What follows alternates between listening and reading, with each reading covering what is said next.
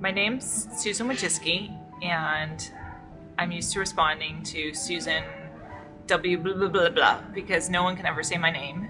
In fact, when I was a kid, my mom had to send a note to the teacher telling her the correct way to pronounce my name since the teacher was mispronouncing it.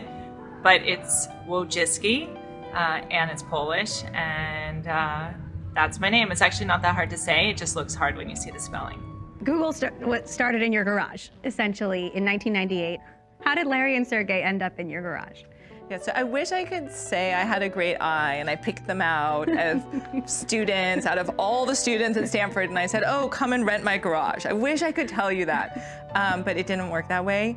What happened was I bought a house, and houses are really expensive in Silicon Valley, and I was a student, and so I wanted someone to help me pay the mortgage. They were looking for space, and you know, there were just the two of them, and they had one employee.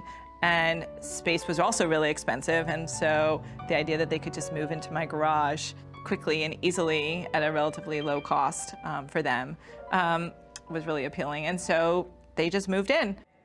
I am encouraged by the fact that I hear so many good stories of people who have been able to pursue their passions, start a career, have a business on YouTube, talk about how they learned an instrument or learn something new they never thought they could do beforehand. And so it's really all the good. It's the 99% of good, valuable content that I'm really keeps me motivated and passionate about what I do.